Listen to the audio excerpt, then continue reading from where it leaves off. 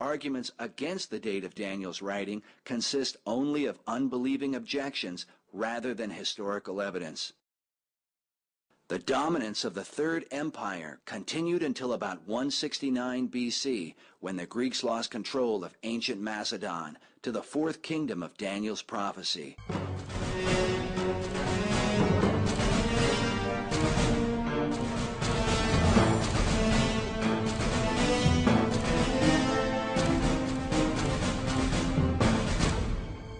The history of Rome's origin is cloaked in mystery. According to legend, the city was founded by the twins Romulus and Remus in 753 BC. The twins were the illegitimate sons of Mars, the god of war, who raped a Vestal virgin while she slept. When the twins were outcast, they were suckled by a she-wolf, an event commemorated in many Roman images. Another version of the story tells of a shepherd finding them and taking them to his wife, a former prostitute. Part of the mystery of these accounts comes from the use of the word luper, which in Latin means both she-wolf and prostitute, or harlot. In time, the twins would found the city of Rome, named after Romulus, who would murder his brother Remus in a quarrel and become Rome's first king. After a long reign, Romulus vanished into a thunderstorm and supposedly became a god. Later, he reappeared and, descending from the sky, declared to those who listened that, quote, "It is the will of heaven that Rome be the capital of the world." Centuries later, when Rome went from being a republic to a world empire, it was said of her first emperor, Augustus, that he subjected the whole wide earth to the rule of the Roman people. Though mightiest of the four, God's prophecy makes it clear that this fourth kingdom would be divided, a division symbolized by the feet, part of iron and part of clay. Yet some scholars find an earlier division in the two legs of iron.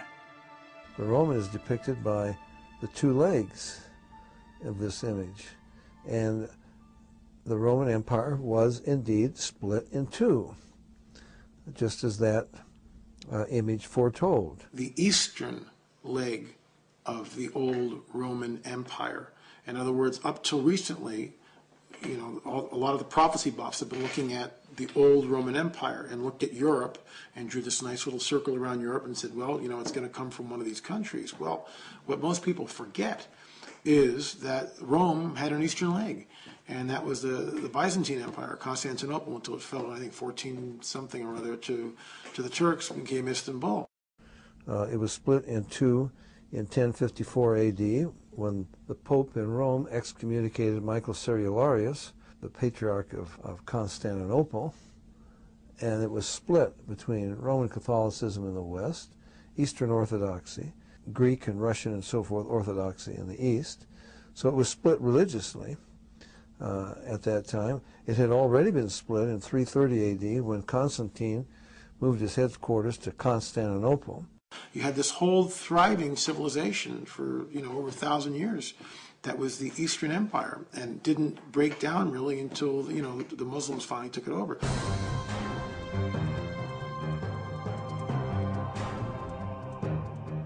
So important is the understanding of the four world empires that God showed Daniel another vision of these kingdoms, symbolized by four great beasts.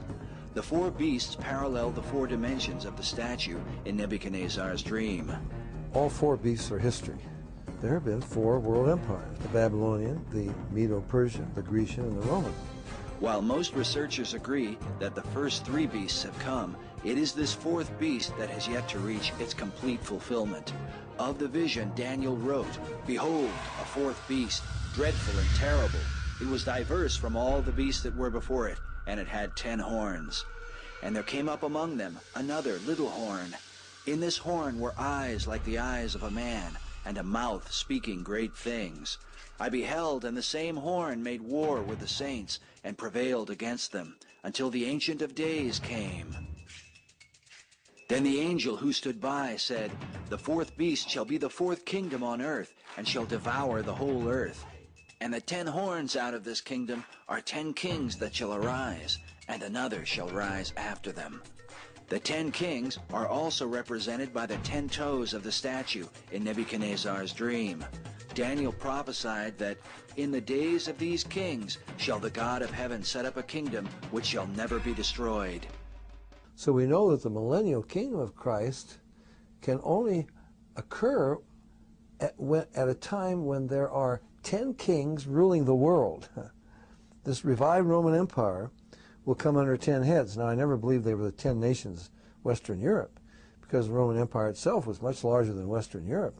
It went all down through Syria, and, Turkey and Syria and Lebanon and all across North Africa and so forth. So the world will be divided into 10 regions under 10 local heads.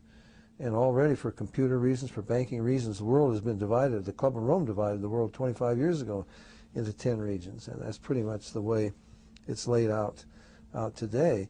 In the days of those kings, the God of heaven will establish a kingdom. So if the rabbis had known that one prophecy, if the disciples of John the Baptist had known that one prophecy, it would have solved a lot of problems for them. Because John the Baptist sent 2 disciples, you remember, from prison. He said to Jesus, "Art thou he that should come, or look we for another?" Hey, Lord, I ought to at least be prime minister. I introduced you to Israel, and if you're going to take the throne of your father David, how come I'm about to get my head cut off? It doesn't make sense. They thought the kingdom would be established then. No. It will only be established when those 10 kings, in the days of those 10 kings. These 10 kings were also witnessed by the Apostle John, who saw a vision of a beast with 7 heads and 10 horns.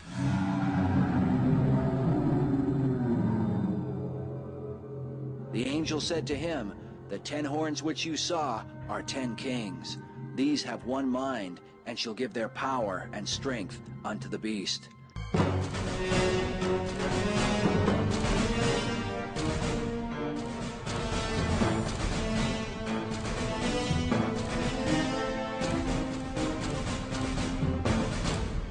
So the world is to be ruled by 10 men, who will ultimately give their power to one man, the little horn of Daniel's vision, the mysterious figure known as the man of sin and son of perdition, Antichrist.